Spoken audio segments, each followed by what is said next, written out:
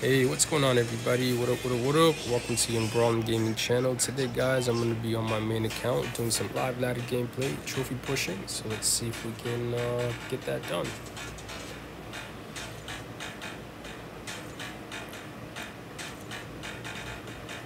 Alright, here we go. Dun, dun, dun, dun.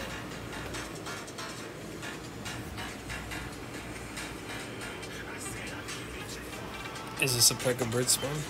Because we're getting hit with the P.E.K.K.A emote. Could be. I'll go with the Barbaro.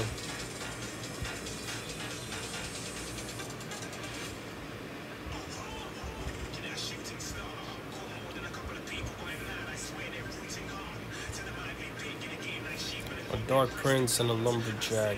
What's gonna be here?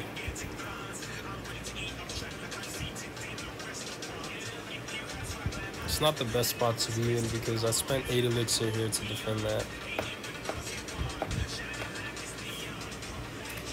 That's a good lightning. That's a really good lightning value. You see, do a Barber.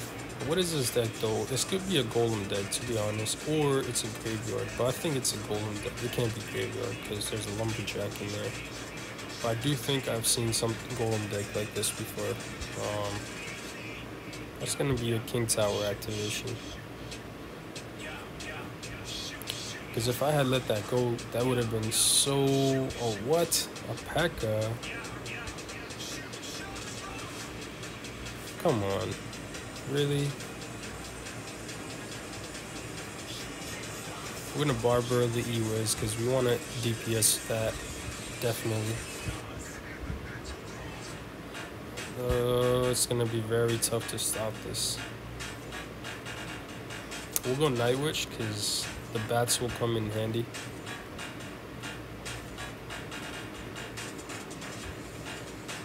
Lumberjack here for the P.E.K.K.A.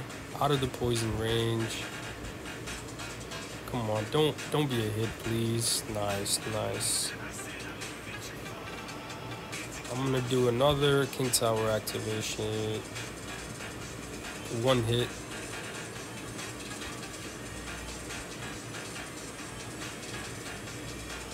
So there's a poison in there somewhere.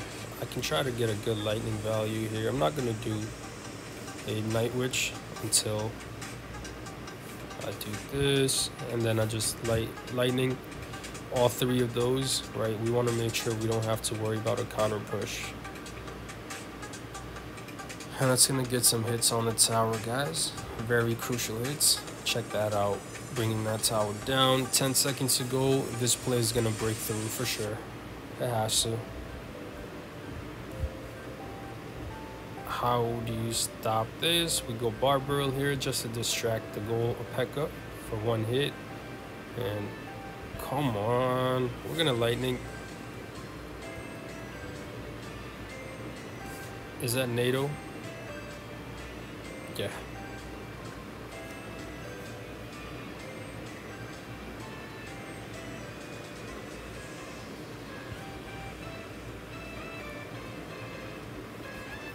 So that was one of those decks that are just supposed to throw you off.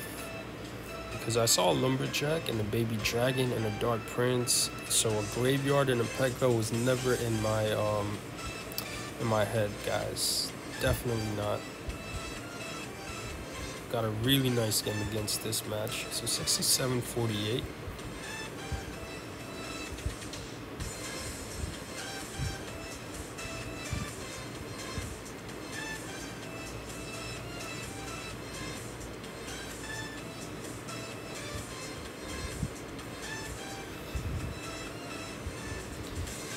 Let's go back in.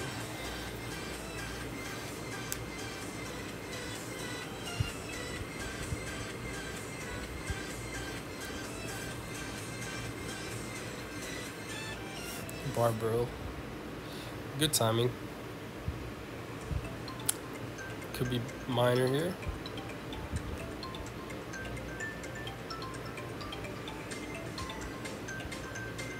Okay, okay. I'm gonna switch lanes, go with the Night Witch there. And a Golem Blade. We're gonna keep the offense here going. Hog Rider, that's well played. I'll probably bring it to the King Tower just to activate. I think that's a better play. It's a little bit too early to just sack the tower right now. Royal Delivery, okay, okay. This should be interesting. We can eat that damage. Yeah, we could definitely. I've got a Lumberjack here for Hog Rider in the left lane.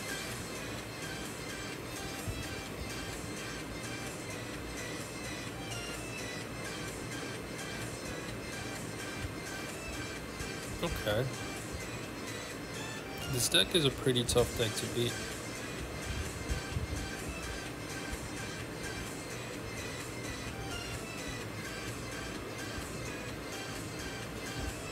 We'll go Night Witch into the left lane. Just a cycle. We might see interesting, we didn't see that. Okay, now we go Golem into that same lane, guys. Same lane because I might get hit with the bats or something, you see? It's happening, but in the other lane. So I'm just gonna NATO that back. And that's all I'm gonna do to it because we have the King Tower activated. And with that, it shouldn't be too much damage.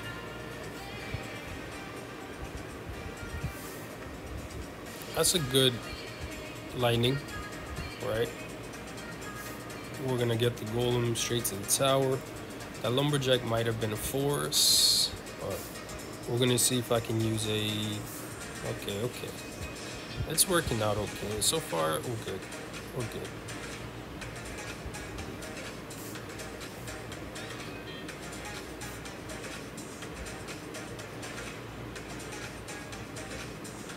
Okay, this guy's being really, really annoying. There we go. We'll go with the Golem in the back. The next Hog Rider, we're just gonna have to block that and not take too much damage from that one. Okay.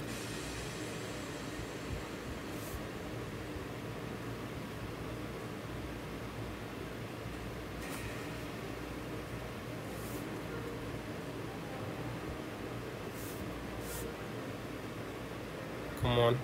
Come on, come on, come on. Come on, come on, come on, come on, come on.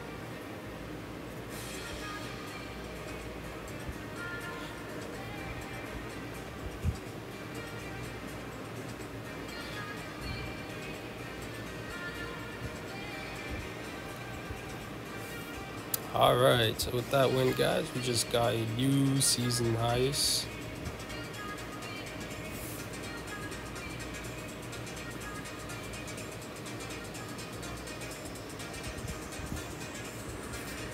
$67, $77 is a new season highest. So those are 3 games that I did live, and I'll show you guys some of the replays because I'm gonna chill a bit at this new season highest.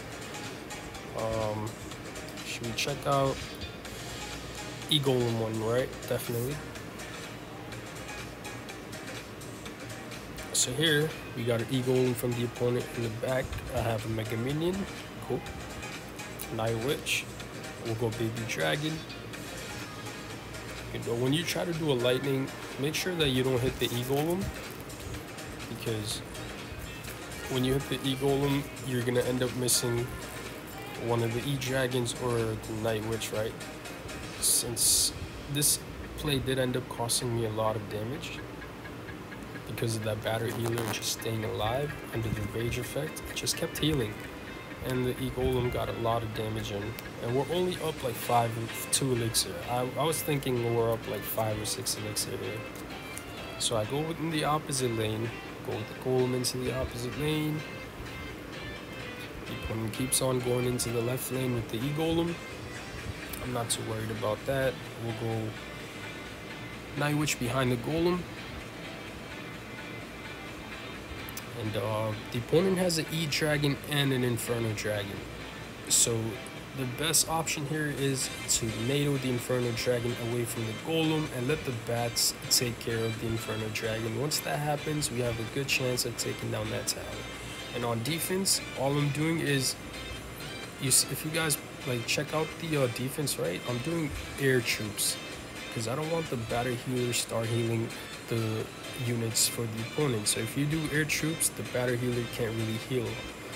So that worked out for us. We took out that right tower. I NATO away the bats from the Night Witch, letting the Lumberjack lock onto the tower, and the opponent just does not have elixir here to stop this push. So that was really, really well played towards the end. That NATO pull on the Inferno Dragon really saved the game. This is Ice Bowl. Let's check out Ice Bowl. So I see one elixir skeletons. I'm assuming it's either 2.9, 2.6, or 3.5 Ice Bowl.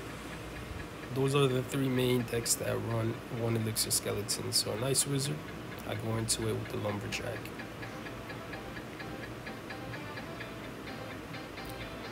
At this point, you know, I was thinking it's either Ice Bowl, it could be Graveyard, right? Definitely. So I cycle a Barber and we are back into a Golem. And you want to do it in front of the tower because otherwise they can NATO it away and then the Expo locks onto your tower. That was a misclick here from the opponent. The 3 elixir NATO just did nothing. It was probably meant to be a Tesla, but I'm cool with that. Night Witch here on my part was definitely a little bit too aggressive.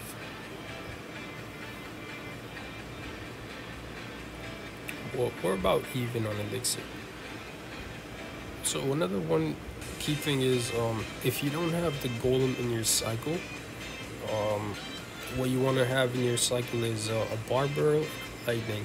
So if the opponent goes Expo, and you'll see at this point, I didn't really want to drop anything because if I did, Expo could have been in either lane. It could have been right, it could have been left. So you just wait it out and wait till the opponent makes the move. So you see Barbarrow, the Expo, and then on top, you have to Lightning, and that easily cancels out Expo. 8 elixir, but you don't take any damage, and you end up dealing 446 damage on the opponent's tower. Here, guys, you see that Knight ends up eating so much health off that tower. I did not think it was going to do that much HP off the tower. Otherwise, I would have responded to that with something. And Golem in the back because the Expo is out of the cycle. I didn't want to do Night Witch because I knew there's a rocket in this deck. 3.6 elixir Ice Bowl, you know, runs a rocket, so you have to be very careful of doing that. Here, I didn't use the Lightning. I wanted to get that Ice Wizard taken care of before I do that. And you see the Night Witch, the way I dropped it, guys, it was into the Rage, so that way it's much faster. And under the Rage, guys, the Lumberjack got through to the tower. The Kite was missed with the Knight, definitely didn't happen. And I'll just speed it up at this point. The game is basically over.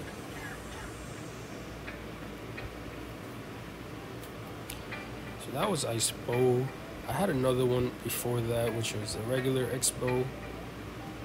But we'll check out something else. We'll check out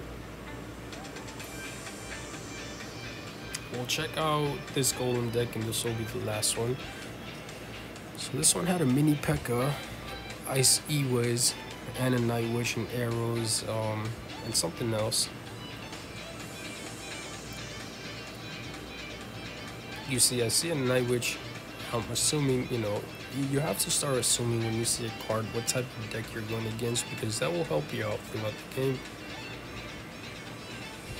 Ice Wiz, so there was no Golem there, so I just cycled a Barbarrel on defense on my side. We're still trying to figure out the type of deck we are facing. I see a Firecracker. You cannot go Golem into that, guys. If you go Golem into a Firecracker, your entire push will get shut down. Instead, I go with the Lumber and I tornado the Firecracker into the Lumberjack, and the opponent does mini P.E.K.K.A. So we're about 2 elixir down here, but we haven't taken any damage on our tower. Here comes the Golem. I was actually pretty shocked when I saw E-Wiz mini P.E.K.K.A, firecracker, and then a golem. So at that point, I figured it's a pretty much of an off-meta deck facing. So go golem. Here, you want to make sure that you take care of the supporting units, guys. Not the golem. You can worry about the golem after, but you want to take care of the Night Witch and keep that pressure going on offense, guys, because you can't really do much against the golem at this stage. So as long as you tower trade, basically, check out this tornado for me though. It was a horrible tornado. It did not activate King Tower. So instead, I should have just gone with the lumberjack on offense rather than defense. It would have been definitely more value, right? There was no value at all in tornado pulling that golem. It did not work out, but still, guys, we ended up taking that tower. Opponent goes with the golem into the right lane. We're gonna do the same. And you'll see, I haven't seen the skelly barrel from the opponent yet, and it's about to happen. At that point, I was like, what is this deck? I just couldn't wrap my head around it. Here comes the skelly barrel. My 5th card was a bar barrel, so I just wait for that to come out, and I can bar barrel that. And tornado everything into the golem, because we can use the death damage from that to help take out the E-Wiz, the Night Witch, and the firecracker. And you see here, guys, we have a lumber, a Night Witch. So if you have enough elixir, you want to go with the golem in front, you get a lot of value from it. One golem out, one lumberjack gone, you go with another one, and lumberjack under the rage effect it goes bananas, guys. It's like Usain Bolt. It's hard to stop. Check this out. NATO and the E-Wiz and the firecracker. Firecracker still being so annoying, but the Mega Minion and the Baby Dragon got the job done. Good game.